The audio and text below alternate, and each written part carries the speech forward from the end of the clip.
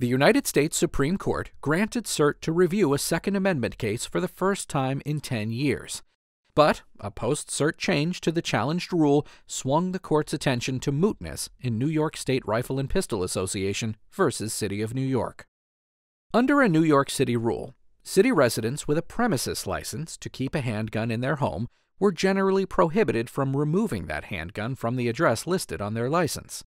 There was one exception, which said that it was okay to take your premises-licensed handgun to any of the 7 authorized shooting ranges inside city limits. The New York State Rifle and Pistol Association, together with several other plaintiffs, filed a Second Amendment lawsuit in the Southern District of New York.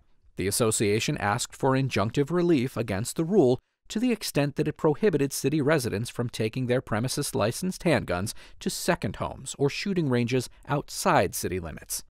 The district court denied relief, and the Second Circuit affirmed on appeal. The association appealed to the United States Supreme Court, which granted cert. After the court granted cert, but before it decided the case, the city changed the rule so that premises-licensed handguns could be taken to second homes and shooting ranges outside city limits.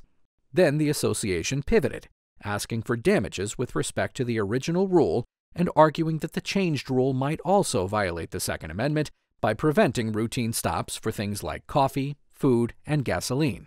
The city countered that it was too late to ask for damages, and that the changed rule would allow for routine stops.